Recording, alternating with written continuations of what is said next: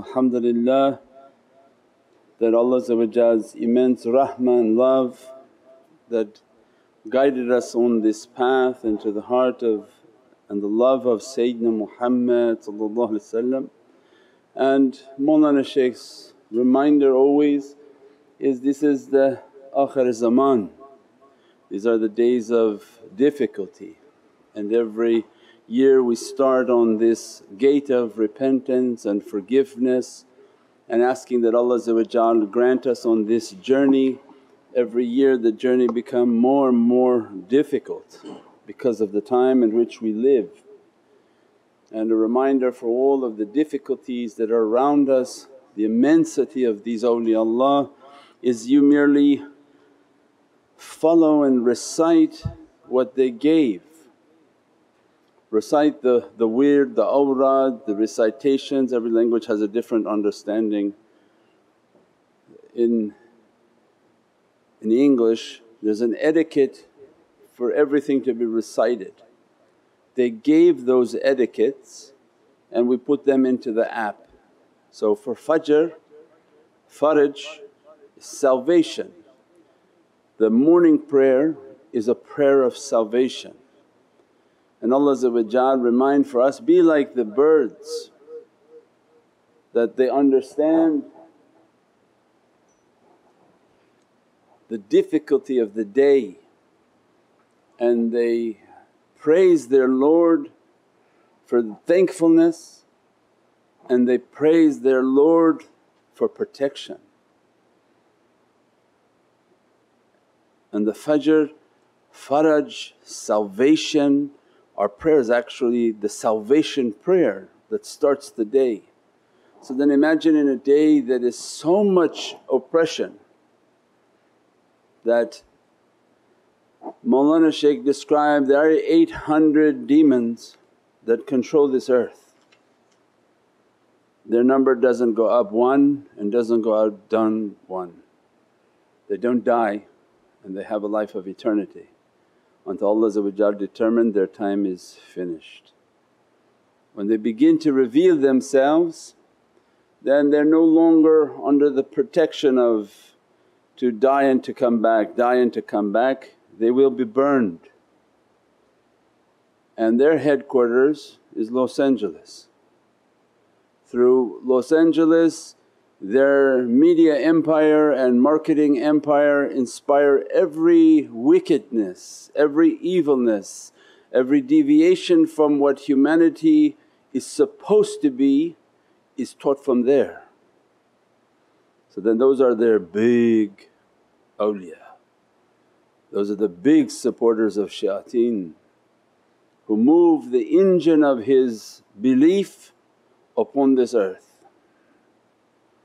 And Mawlana Shaykh's reminders, they plan, Allah is planning much greater, and there are those whom are in training to bring upon this earth what no eye has seen, no ears have heard. The amount and the extent of what Allah will bring from Divine fire upon this earth through the hearts, hands, souls of awliya. Just from their eyes what type of fire will be released upon this earth, targeted towards these demons, their helpers, their supporters. But until we reach that time, they gave for us our salvation. They gave for us Salatul Fajr, that when you pray Salatul Fajr, the prayer of salvation, the prayer of the morning prayer, you're asking for the protection, the blessings, the lights, the dressings of what's about to open for that day. Is that a day that you die? Is that a day that you'll be burned? Is that a day that you'll be hit by a car, God forbid? We don't know what the day will bring to us. We don't even know if we survive the night, but those who survive the night during these zulumats, we don't know what the day brings. So even now more than ever this faraj and this protection has immense reality. That you're lining up for prayer, reciting what Allah has said for us to recite, what Prophet has given for us to recite, and what Prophet has inspired within his holy companions, his holy family, and those whom followed that way, and the great imams that are the masters of the madhabs, all the way down to the ulama and the shaykhs and awliya.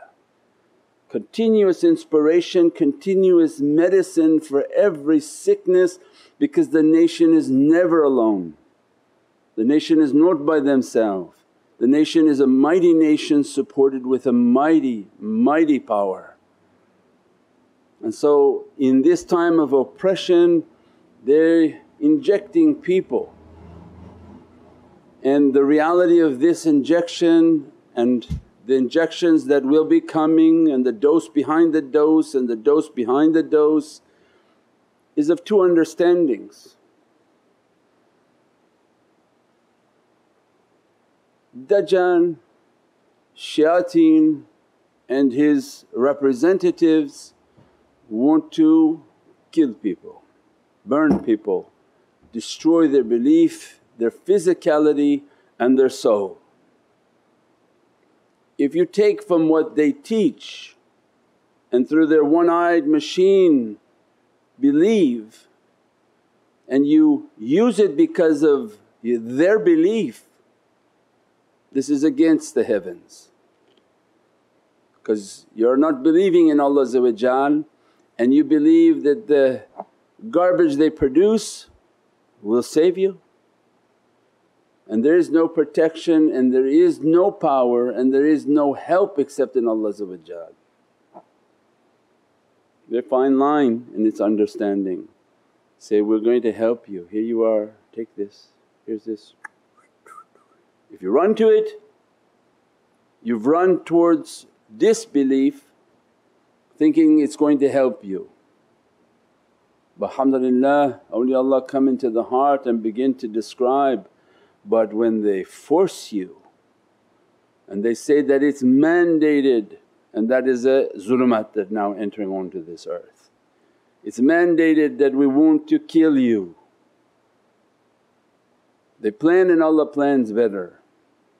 Once they mandate it, then whatever they do and you're forced to do, you're under Allah's protection. If it's non-mandatory and you run to it, you're choosing that fire, then live with the choice that you've made. But when they come and say, there is no door but this door, and you stand here with this thing ready for you, then Allah says, don't worry, you're now under my protection, because I hear the prayer of those whom are oppressed. Say, Ya Rabbi, they're oppressing us, they're making something mandatory upon ourselves and our children that we don't agree with, and we have no right and have no strength and have no voice. You are our protector. And Allah says, step forward, whatever they put into you will be like water. Merely my angels will stand there and make everything to be a water that injected to you. No sickness can come, no fire can come, no difficulty can come if Allah with us. So means then awliyaullah gave that system for us in their recitations. These recitations are our najat, and we never know when Allah is activating these du'as, these Qur'ans, these du'a, these hadiths, whatever's been given to us are medicines.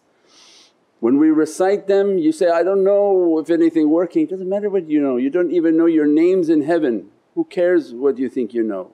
You just recite, Allah knows best. Make everything activated, whatever power has to come, whatever sickness has to be defended. Almighty Majesty in the hands of Allah through the beloved tongue of Sayyidina Muhammad. So alhamdulillah, we go now in the Qunoot for our Fajr prayer. The Qunoot in the Fajr prayer, and this Qunoot is from Imam Shafi'i, Yeah. And why the Fajr prayer different from the Isha prayer Qunoot? Faraj and Fajr, as soon as we recite in the Fajr, we pray the first rak'ah, we pray the second rak'ah. Before we go into sujood, on this second rak'ah of Fajr you make the Qunoot. Right from the Qunoot you go into sujood. Why? Because of the power of this Qunoot, and that you're immediately going into sujood for Allah to grant its reality. So you make the Qunoot and immediately you're in the sujood from its reality and its power of what Allah, because we don't know but the soul knows that when it makes this request it's asking Allah that, grant me this najat, grant me this salvation.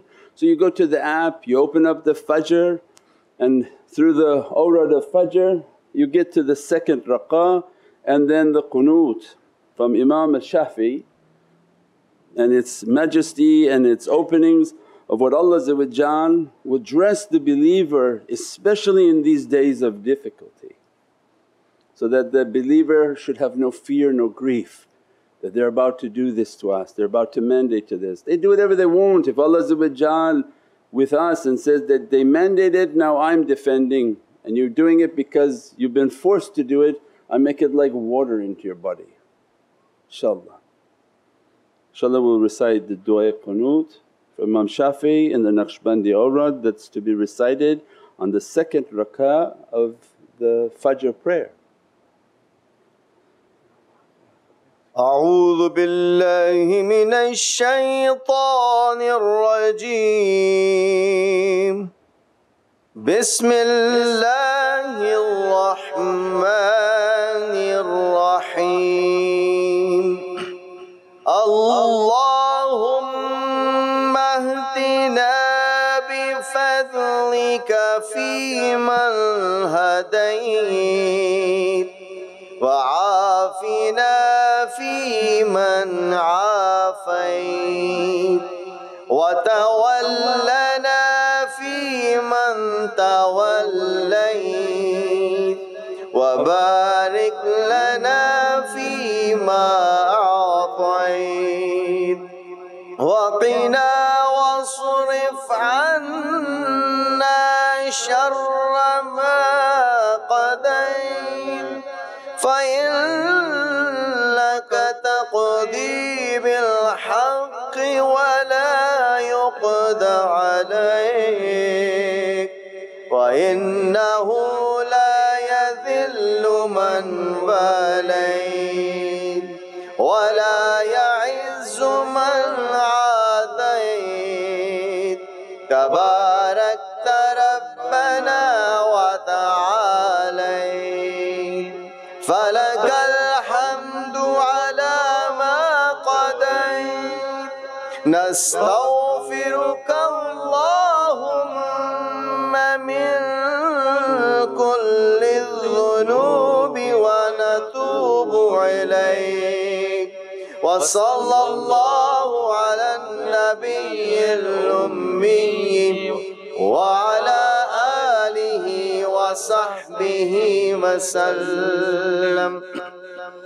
اللهم اكشف عنا من البلايا ما لا يكشفه غيرك اللهم اسقنا الغيث سقيا رحمة ولا تجعلنا من القانطين. رب اغفر وارحم وأنت خير الراحمين.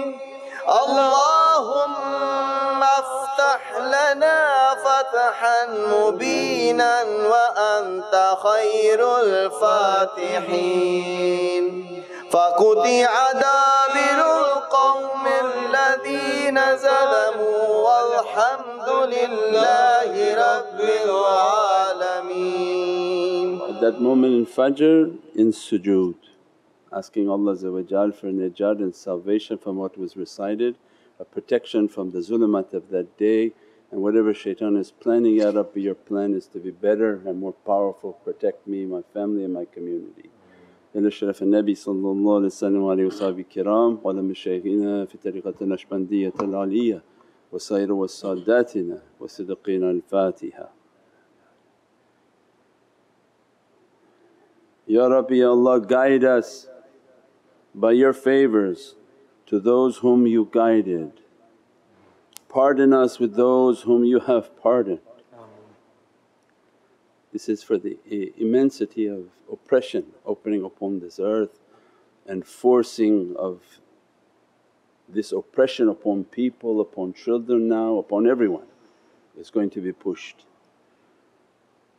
That You have pardoned, bring us close to those whom You have brought and befriended. Bless us in all that You gave us, protect us and turn us away from the evil of what You have decreed. Because Allah wrote everything, and for it is You that decrees and there is no decree upon You. You don't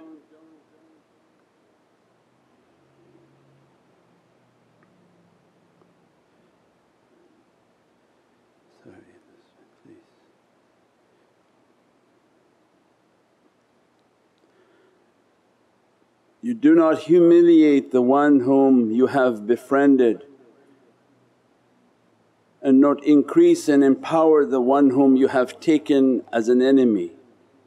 Blessed and exalted are You, Ya Rabbi, our Lord, and to You all praise for what You have decreed. We ask Your forgiveness, Ya Rabbi, Ya Allah, and turn to You in repentance. Allah's blessings and peace be upon Sayyidina Muhammad at that point of the du'a is the intercession.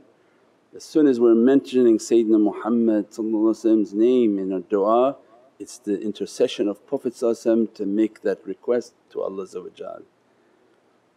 The family and his holy companions, Ya Rabbi, Allah, lift from us these trials which no one can lift but You.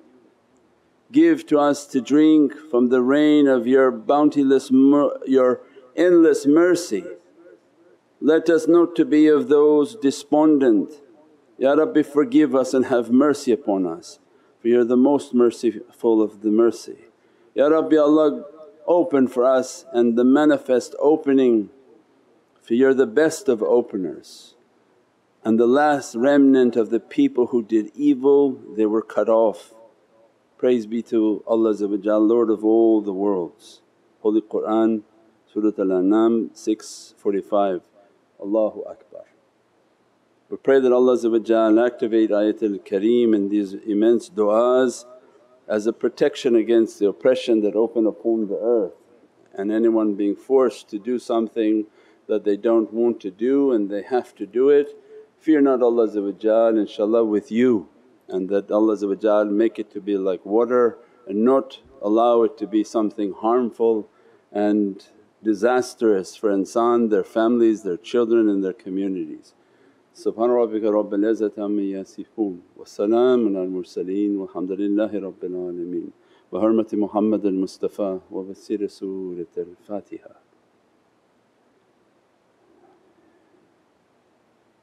Alhamdulillah ya rabbil alameen. InshaAllah, this is the holy month of Muharram and the immensity of the hijrah, the moving of this pilgrimage, moving of this reality, and Holy Qur'an dressing us and blessing us. Surah Tawbah is our guide for this blessed month, the month of repentance, the gate of repentance.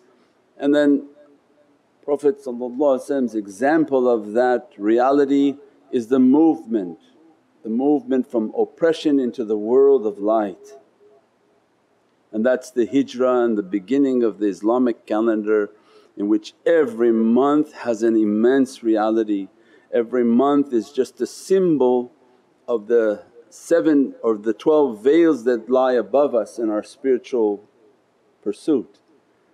That every month has a tajalli and a light, which are the symbols of these 12 hijabs of light, 12 veils of light, that the believer's soul is moving inshaAllah into those realities. The first of which is Muharram, and that immense blessing, immense dressing, and Holy Qur'an dressing us, and Surat al-Tawbah, the 9th surah, and then the verse 40 is the movement into the secret of this surah. So 9-40 is the event of Prophet being in the cave with Sayyidina Abu Bakr as-Siddiq. Because we said that when that hijrah began and permission for migration began, that leave the oppression of Mecca, and this has an immense reality that for 13 years of struggling, and Mecca represents the station of the heart, that if anyone thinks they're struggling for 2 years or 3 years or 4 years, the best of all creation Sayyidina Muhammad was giving 13 years of immense hardship. And Mecca represents a station of the heart, means how much the heart bombarded, how much difficulty from around, how much difficulty in, how much sadness of death. How many children that Prophet lost during this time, how much difficulty from the community, how much torture, how much pain. And Allah said, 13 years enough is enough. The torture of the station of the heart and the active heart, now go in. Means what? I'm opening for you the city of lights. Because every step that Prophet made, he didn't make it for himself, already has his station and his reality. These were movements that would drag and dress his entire nation, that every step that Prophet was making was a dress upon the nation that would be following and receiving those tajallis. That you too will struggle. If you're one whom you want to struggle with your heart and you don't want to give your heart to devils, then Allah qalb al-mu'min baytullah. If you truly believe that the heart is the house of God, throw shaitan out from your house. From your physical house, your spiritual house, fight the shaitan and throw him out. And that's a life of struggle, life of struggle.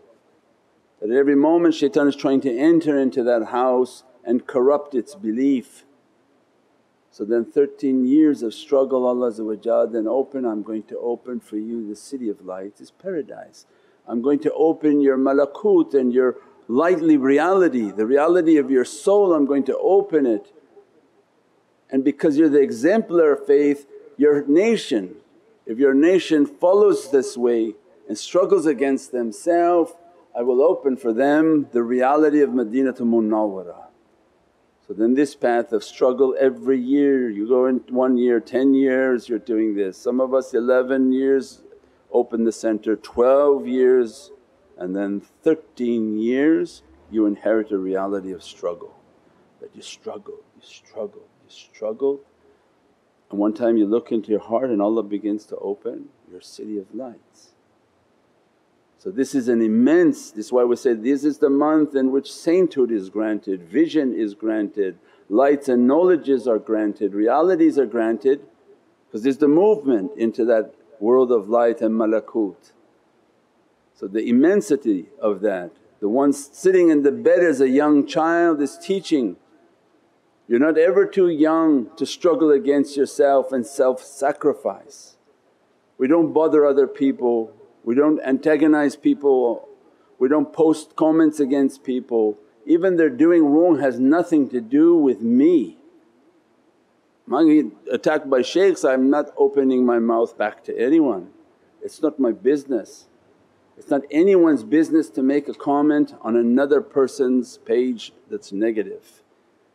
You are an oppressor and following shayateen ways.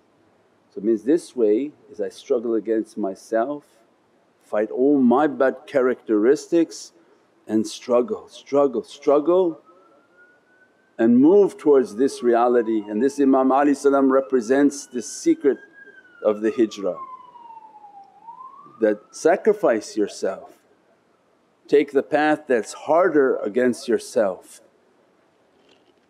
Because the two Sahabi are giving us the example of this reality. The young and futuha, The chivalrous one is teaching, put yourself in the bed, let them come to get you. Means every bad desire has to be gone.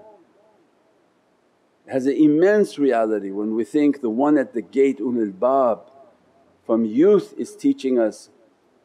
Futuwa, why? Is because it's a youthful innocence. Not that you're jaded and aged person, but to carry the youthful innocence regardless of the age of your physicality. That you're jovial, you're happy. Again, who was the example of this? Mawlana Shaykh Sultan al-Awliya. He was always such a happy person. You visit him, what kind of burdens he's carrying. One minute he's giving a serious talk, next minute he's joking to everybody in the room. Make everybody happy, make everybody happy. This is the youthful innocence. You would look at him like he's a youthful innocence, but a huge rijal, huge in power. But the ability to make people happy and ease, and this is futuwah. That be innocent, be clean, keep your eyes clean, keep your character clean, but be fierce in the way of Allah against yourself. And Sadiq al-Mutlaq, the beloved friend of Sayyidina Muhammad then takes our other leg and says, now come to this cave as I went with Prophet. Come to this cave and be truthful. Inherit from me truthfulness. Inherit from me that I gave everything in the way of La ilaha illallah Muhammadun Rasulullah. So my whole love was that way. So when we follow Naqshbandiya, you're following the way of Sayyidina Abu Bakr as-Siddiq and you're being dressed with siddiqiyya realities of truthfulness, good character, that your deed and your actions are true, that you're sincere and that you're trying to be of service to the best of your ability to the way and the love of Sayyidina Muhammad. And you don't know at which year you really believe it and you go. And then what happens? The cave.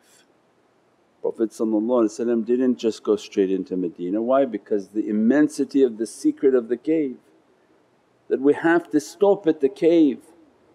There's a reality that's transpiring within the cave, and that cave is the heart of Sayyidina Muhammad. And that cave for Prophet is the heart of Allah's Divinely Presence, the Divinely essence of the Divinely Presence that can't be understood by insan. But for us, our cave is the heart of Sayyidina Muhammad. That's why Muharram is the beginning of a journey into the heart of divine realities. Because later they tell you, oh, this heart is the heart where Holy Qur'an is manifesting. This is the heart of power, the heart of lights, the heart of every ocean of reality. So we have to stop into this heart to be dressed by its realities, blessed by its realities. And then from that heart whatever has to be dressed into that reality, only from the reality of that heart this city of light begins to shine upon insan. And that becomes the world of malakut and the world of your soul. That when your heart leaves your heart and you rid yourself of your heart and enter into the Muhammadan heart, then that becomes the Divinely Presence. That becomes the reality of qalb al-mu'min Baytullah. Because the mu'min should have learned by that time, it's not them. Annihilate yourself to be nothing, but I want for myself, Ya Rabbi, a Muhammadan heart. My heart I don't trust it to be clean, my heart I know that has no benefit. Ya Rabbi, wash my heart, give me heart transplant and make my heart to be of a Muhammadan heart that capable of containing La ilaha illallah with all its realities and all its dress and all its blessings. So in that cave is the doorway to that reality to understand, and we're all in that cave, still in that cave being dressed by Muhammadan haqqaiqs. And they can only be from that cave to even speak of haqiqat al-Muhammadiyya and to have understood anything from haqiqat al-Muhammadiyya. All of it is still being taught in that cave right now. We never left the cave. When Prophet entered in with Sayyidina Abu Bakr as-Siddiq, something happened at a light reality. Light has no time. It happened and it never ended. The physicality may have gone somewhere, the ruhaniyat and spirituality never ended. And everybody's light was in that cave. Just a dot of their atom was called into that cave, and whatever Prophet is receiving of divine emanations and sending to that reality of Sayyidina Abu Bakr as-Siddiq, all those whom are under the flag of Naqshbandiyat al-Awliya was actually Sayyidina Abu Bakr as-Siddiq as-Siddiqiyya, and they're receiving those lights and dressings and blessings for all of eternity because of the symbol of the Muhammadan heart that was dressed, and that light is continuously dressing, continuously dressing. So the immensity of that barakah and that blessing, something that can't even be understood, nor does the tongue have the ability to even speak something from that. But whatever is being given, whatever knowledges are being bestowed, it's from that cave. And the dress of that cave, the eternal reality of that cave.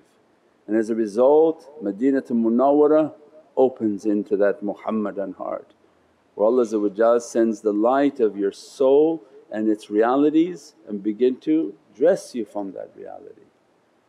So the immensity of Ashura is that reality that on the 10th of Ashura Prophet entered into Madinatul Munawwarah.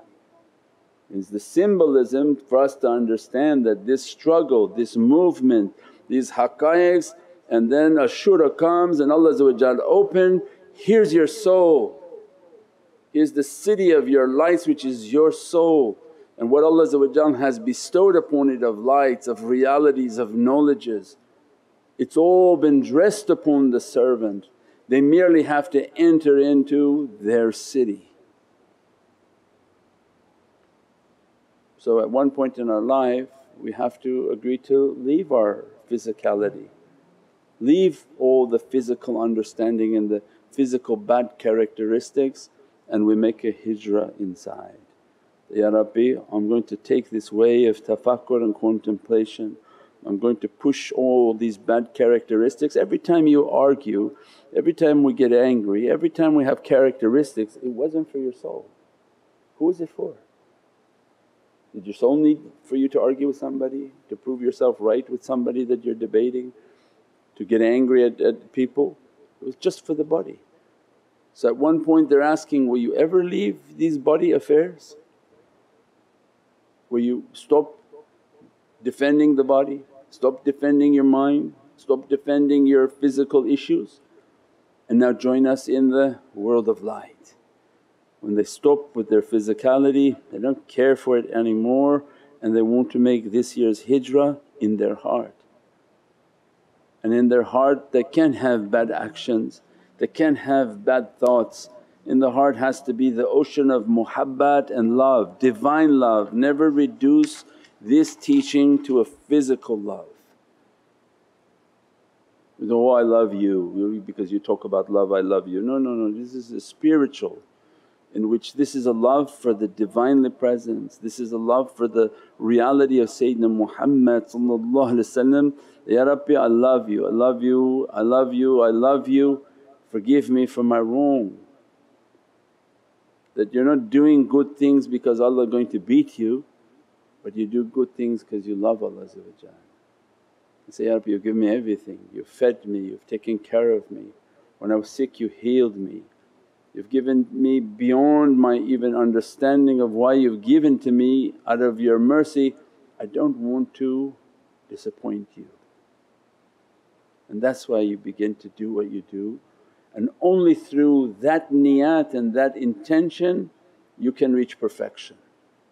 Because when you do for love, your love is a magnet locked onto the heart of the one you love, of Allah and Sayyidina Muhammad. It's not your mind trying to tell you you're in love, but when you open that reality your heart is moving, your soul is moving into Allah's presence. Not your head, not your body can stop it, and your family can't stop it, your relatives can't stop it. You do what you do out of love. People like it, they don't like it, ahlan wa sahlan. I'm locked, I'm lost in this Divinely love of Allah and His Sayyidina Muhammad, His Rasul. That love draws us and pulls us into that reality, perfects and dresses us from that reality.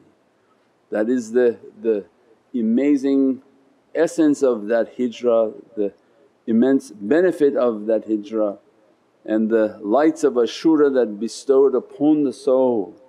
So it means that this Muharram and every Muharram immense to start off with repentance, 10 days of repentance, of maghfirah and forgiveness, and then asking, Ya Rabbi please I want to make my physical hijrah always but my spiritual hijrah. I want to leave the defending of my body, leave it, and I just want to go with my soul into the heart. Because every time you defend the body you put a darkness into your heart, and then it makes more spiritual work you have to clean. Every time you yell there's more dirt into your heart. That's why they keep teaching the example of insanity, but I don't think people get it. So when I yell at you, scream at you, I just threw a whole bunch of immense garbage into my heart. Allah just left, the lights left, and now you have to clean the heart. So the example of insanity is that you keep doing the same thing but you're expecting a different result. You're saying, when am I going to have this, when am I going to do this, when am I going to experience this? When you're going to experience is when you stop throwing the garbage into your heart. There's no one else who can do that for you, there's nobody else coming to clean your heart. You have to clean your heart. But you want to yell, you want to scream, and you say, I want all the openings too. So Allah says, at some point, grow up, stop it. Those are all your physical, and you're throwing garbage into the heart, and that's why you see awliya they don't argue. You start to do something, they walk away. In their home too, people want to grab them, they'll come back and resolve this, that. Say, no, you're throwing garbage into my heart. That's what we said on the examples of the 11 principles, wuquf qalb. You have to be in a state of continuous vigilance of your heart. Every time somebody arguing you have to look to your heart, you feel the palpitation in your heart, something's not right, shaitan's coming. He's coming to throw something into your heart that you won't be able to get rid of for a long time. The anger, whatever the character is going to be thrown into the heart, and then the realities don't open. So it's not the shaykh can do it, somebody else can do it. You are the one who's in charge. As soon as you stop the characteristics, the heart becomes pure. When the heart is pure, Allah's light resides within that reality. Prophet's light resides within that reality, and everything that you're asking for will already be there. Because you prepared that heart with that immense character, the good character, and now you're beginning to make the hijrah into your heart. Ya Rabbi, keep my heart to be clean, I don't need the outside interferences. And then your zikr and all your practices, your salah, everything is in the state of that reality. And when you're making your tafakkur and making your contemplation, you're asking for these lights to come, these blessings to come, that my heart is in need of these fayaz and the lights of pious people. That's what was the du'a, that keep me in the company of those whom you've befriended, that you made to be your awliya, those whom you favoured of the nabiyeen, siddiqeen, shuhada'i wa saliheen, those whom you love, Ya Rabbi, let me to keep their company. Even if you're a person on the top of a mountain with nobody around, Allah will keep awliyaullah all around you. And if you're physically allowed and you can watch, you're keeping the physical company. But when Allah is talking, He's not caring for this earth. Qur'an is not for the earth. Qur'an is for all of eternity. So when Allah says, take the company of Nabi'een, Siddiqeen, Shuhada'i was Salihin. Are you supposed to be finding Nabi'een somewhere on this earth and then looking for physical Siddiqeen? So Allah giving isharat, keep their company. With the power I gave to you of your firasa, your spiritual vision and your heart, keep their company, connect with them, be with them. Keep the highest association by connecting your heart that I want to be with them. And that light and that blessing to be dressing with you, as these lights dress into your heart, then Allah says, that's the best of company because Allah's with them. If you're able to keep the company of Nabiyin, Siddiqeen, Shuhada'i wa Salihin in your heart, then you have to know your heart is filled with Allah. And that's why then watch out for the firasa of the believer, he looks with the light of Allah because in his heart is the light of Prophet Nabiyin, Siddiqeen, all holy companions, all Ahlul Bayt, all the shuhada whom they were martyred in bad character left and they witnessed Divinely Presence, and all the salihin who continuously follow all of those realities all reside within the heart of that servant. Then the immensity of the power of that heart is something that can't be understood. We pray that Allah grant more and more understanding for the spiritual hijrah and that we enter into these world of lights, and that this assured Allah open for us these lights and these blessings to reach towards these understandings. Subhana rabbika rabbil izzati amma yasifoon wa salaamun al mursaleen walhamdulillahi rabbil alameen bi hurmati Muhammadan Mustafa wa bi siri Surat al-Fatiha. Click the link now to subscribe.